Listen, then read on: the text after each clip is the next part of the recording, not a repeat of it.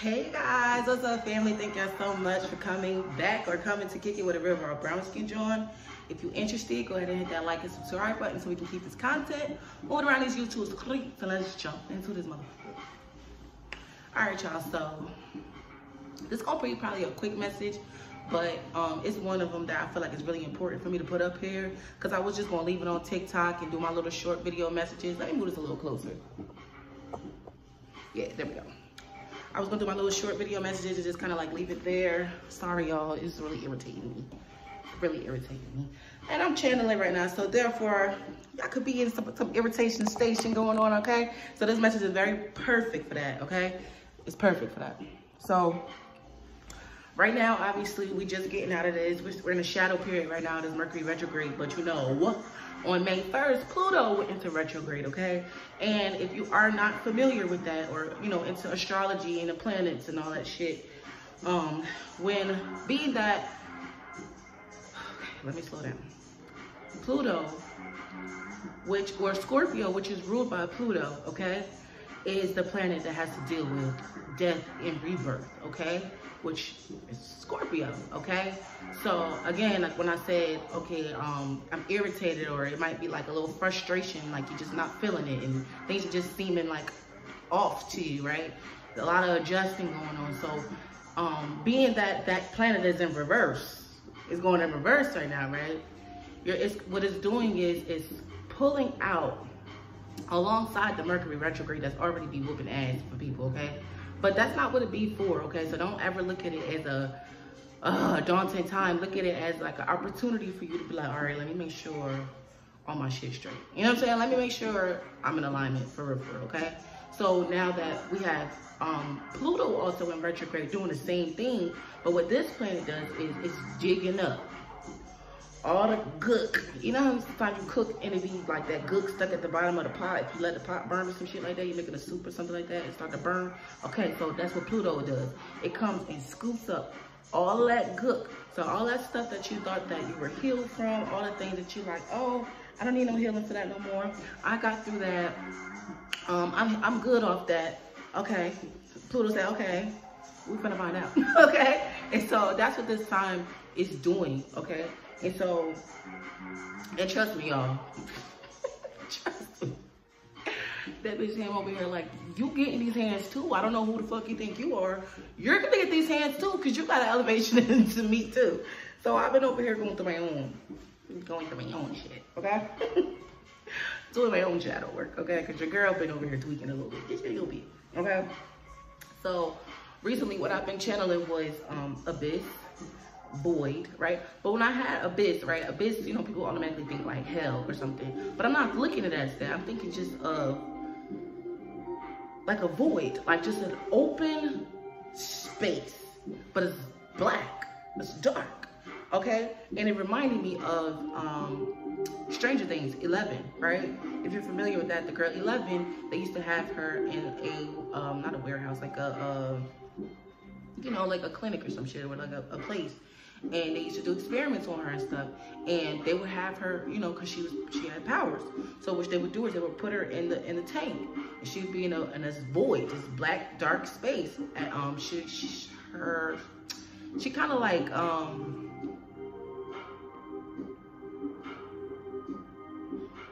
she kind of could put herself there, okay, in that void, and wherever she decides that she is in the void, like wherever she wants to go, she can be like, that void will take her there, like she can be in that energy, okay? I'm sorry, I know I'm kind of like I'm trying to get the words together, y'all. I'm not trying to rush through this, but I also don't have all that. Okay, so, and you know I could get long-winded. So yeah, so this is what this message was kind of reminding me of. Also, we've been seeing 10-10 a lot, 12-12. I don't know why it just popped up in my head, so I said it. And then 5-5-5, of course, right? So again, lots of changes. We know 5s have to deal with like conflicts and things. So again, it's bringing up some shit that's going to irritate you. That's some shit that you thought that you was healed from, some shit you thought you moved on from, and you were good from. No, it's going to come back up on you. You're going to get triggered in some different ways, okay?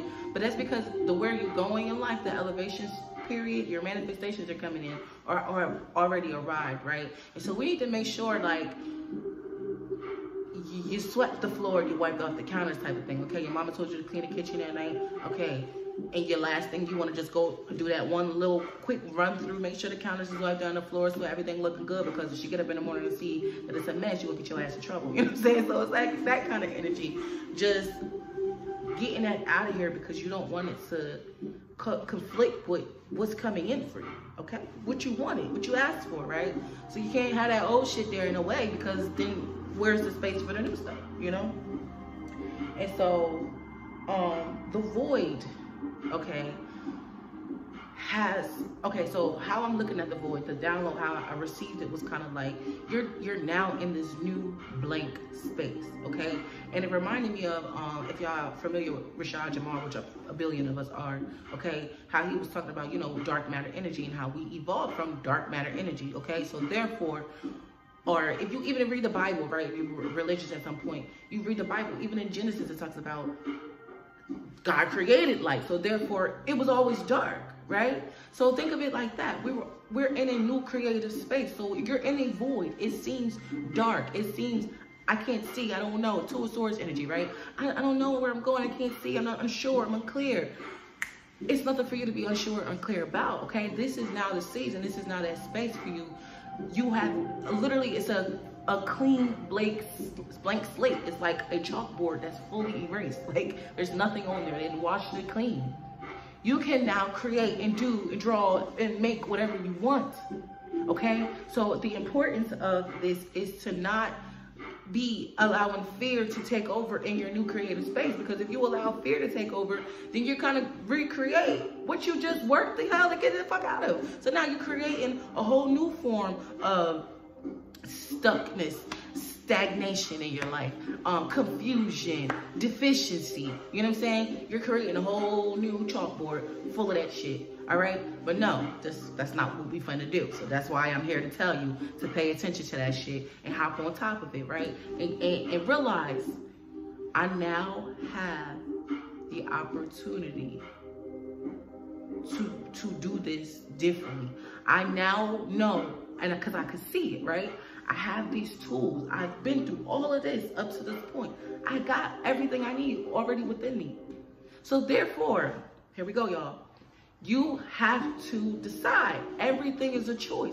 So you now have to, in this creative space that you have worked so hard to get to, this new space, this new beginning, this new era in your life, you now have the opportunity to say, I choose and I decide if I'm going to focus on what I don't want to happen and fear that and fear monger on that and manifest it anyway, or I have the opportunity now to say I choose to focus on every fucking thing I want. I want love. I want to focus on love. I'm not going to think about all the negative possibilities that can come with this relationship or partnership. I'm going to fucking look at everything I want, and I'm going to go into it with a good heart. I want a career. I'm tired of working at these jobs. My business is going to flourish. I'm not going to worry about the logistics and the ABCDs and E's. No, I'm going to focus on the goal, the end goal, the outcome, what I want to happen. I promise you, you come with that type of energy, your life is going to flip in the way that you want it to flip. If you say do a cartwheel out this motherfucker, your life's going to say cartwheel. It's going to respond and say cartwheel, okay? If you say I'm down and out, your life is going to say, well then shit, she's down and out. Bring her everything that's going to bring her down and out. You know what I'm saying? So please understand, you're on, it's like we're in neutral, okay? Or you should be working to get to neutral. Once you're in that neutral space, we don't clamor it back up with fear because we're in the unknown territory. Because now, the work that you did is behind you. All that is behind you. So now all you have left is this neutral space. And I know it can be intimidating because it's just like, that old thinking, that interference starts to come in, and it's like, well, what you gonna do? You remember when this happened? You remember when that happened? Oh, you meet somebody new, and you start thinking about all your old situations that didn't work to get a new position, and you feel like, you start thinking about all the janky shit that used to happen at your jobs, or you decide to quit your job, and you branch out into your entrepreneur, and you do your own thing, and you start to think about all the people who told you were going to fail. Fuck all of that. Okay, that's the moment right there when those thoughts start intruding on you. That's the moment right there you say, hey, I know, I see y'all. I see this. I see what you're doing. I see what you're doing. Ego, interference, little fuckheaded ass. I see what you're doing. But see, I have been training for this. You know, what the fuck is that oracle to say? You've been training lifetimes for this? You've been training for this. So now you're able to see some shit. Hey, I'm not finna think like that. I could choose to think like that. I could feed into that bullshit, right? Or I could say, hey, we're not doing that this time around. We're not doing that this time around. We're gonna focus on success. We're gonna focus on greatness. We're gonna focus on the future. And we're gonna focus on happiness. We're gonna focus on joy. And we're not gonna worry about that bullshit over there. If that bullshit decides to arise over here, guess what? We handle it when we handle it. And it's gonna get handled. It's gonna get dealt with. Okay? But we're not gonna focus on that shit. We're gonna focus on the good shit. Alright, y'all, so I don't really have no title. I don't really have nothing. This was just like free. Go ahead. I was like, let me go put my carnelian against my chest so I can channel, you know what I'm saying? Have my selenite wand so I could get it out, okay? So I came on here. I just did what I had to do. 11/11 as I said that because I was led to do this shit, okay? So I hope it resonated with whoever needs it, y'all. Please be kind. Please be gracious. Please be gentle with yourselves, okay? It's not a race for none of us. Like, it's really not. And even if you feel like I was just in this space, I was just here, now I feel a couple steps back, you're not a couple steps back. It's just the energy. It wants you to use it, okay? And something's popping in my head as I'm saying this. I hate when I don't know people's name on YouTube, and because I want you to go listen to them for real. But it was just one girl, she basically was saying like, she's an astrologer, okay? So she was saying how Saturn doesn't want you to be your own plug, okay? So in other words, this energy that is coming up, like the interference type of energy, doesn't want you to go within yourself and know that you can do this and that you are going to be successful. It wants you to feel 12/12 when I say that. It doesn't want you to do that. And so when you, now that you're in this void, this blank space, this newness, this darkness, because you got to create your own light, right? When you're there, that's when Saturn starts saying, but you know you can't do this shit. You know you ain't, you remember the last time. You remember how that last person made you feel? Oh, didn't they say that before? And it wouldn't happen. So why would you believe this person? Or, you know what I'm saying? Remember when you tried that first business venture and it didn't work out? What the fuck make you think it's gonna work this time? That's what Saturn's doing. That's what Saturn start doing to you. But you gotta be like, boop. Like, bitch, you gotta kind of really treat it like, bitch, who you talking to? Your mother. Your mother. Don't ever come over here with that.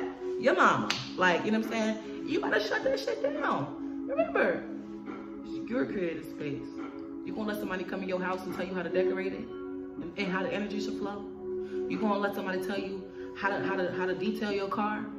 Oh, you shouldn't tint your windows. Don't tint your windows, but these motherfuckers is gonna be blacked out like this hat.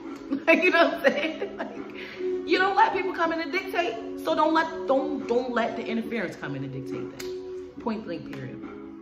But y'all, I love you guys so much. I gotta get up and go to my next client, to my little boy. But as I always say, make sure you keep your shit real, tell the truth. Make sure you keep your shit raw, no holds barred, and come back and kick it with your favorite brown skin John.